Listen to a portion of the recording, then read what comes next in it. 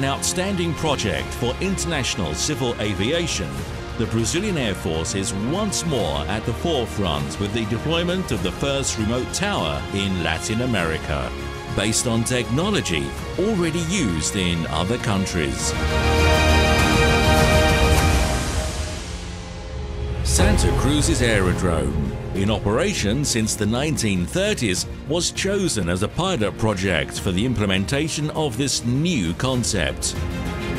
In a remote tower, direct visualization is replaced by images generated by high-resolution cameras, which reproduce all the necessary operational information, expanding the situational awareness of the air traffic controller.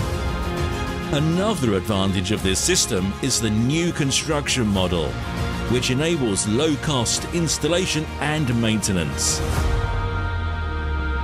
The solution will offer the same controlled activity as a conventional tower, namely flight information, provision of alert service, authorization for landings, takeoffs and transits, aircraft taxi guidance, as well as providing any information needed for the safe execution of air operations, such as meteorological data and aeronautical information.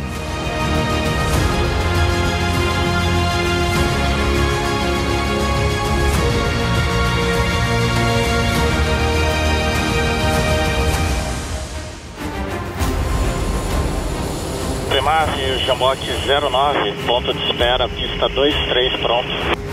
Jambok 09, a sua aeronave é a primeira a ser controlada pela Torre Remota de Santa Cruz. Um marco para a Força Aérea Brasileira e para o Brasil. Jambok 09, ciente, uma honra participar desse momento histórico. Jambok 09, autorizado a alinhar e decolar. Vento 190 graus, 13 nós. Autorizado a alinhar e decolar, Jambok 09.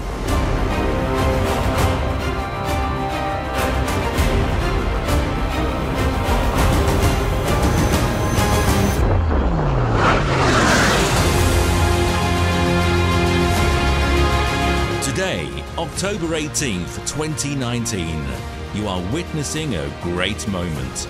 The day on which the pioneering remote tower in Latin America starts operations.